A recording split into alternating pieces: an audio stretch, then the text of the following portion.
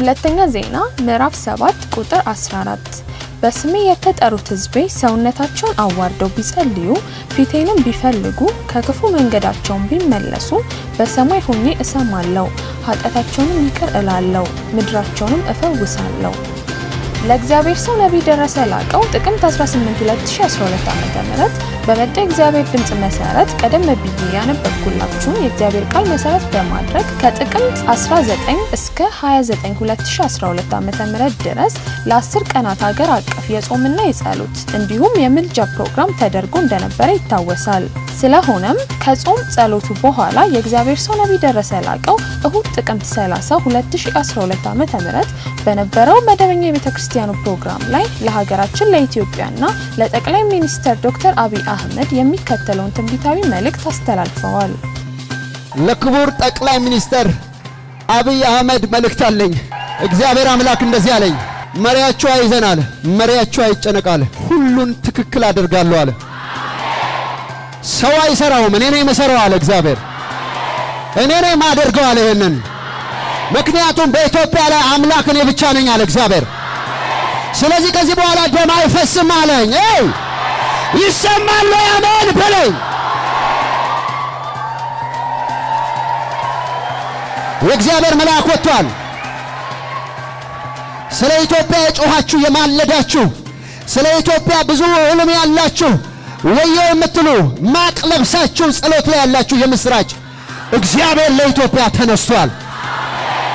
አርብለታ ለቀዳሜ ለሊት ሲወጣ ያየሁት መልአክ ለኢትዮጵያ ታዳጊ ሆኖ ይመጣል የወንድሞቻችን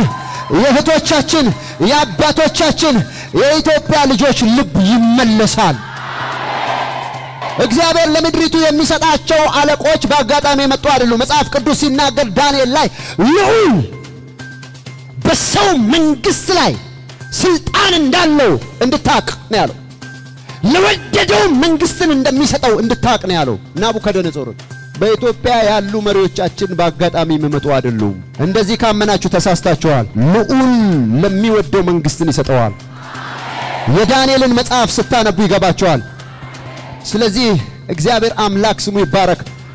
ለጠቅላይ ሚኒስትራችን መልእክት አለኝ ሁሉን መልካም ያረጋል እግዚአብሔር ከሰማይ መልአክ አውጥቷል ለጌታ ለኢየሱስ ክርስቶስ ክብር ያለው ሰው ክብር ያምጣ አዎ በኢትዮጵያ መልካም ይሆናል እግዚአብሔር የተናገረውን ብቻ ይፈጽማል እግዚአብሔር ኢትዮጵያንና ሕዝቧን ይባርክ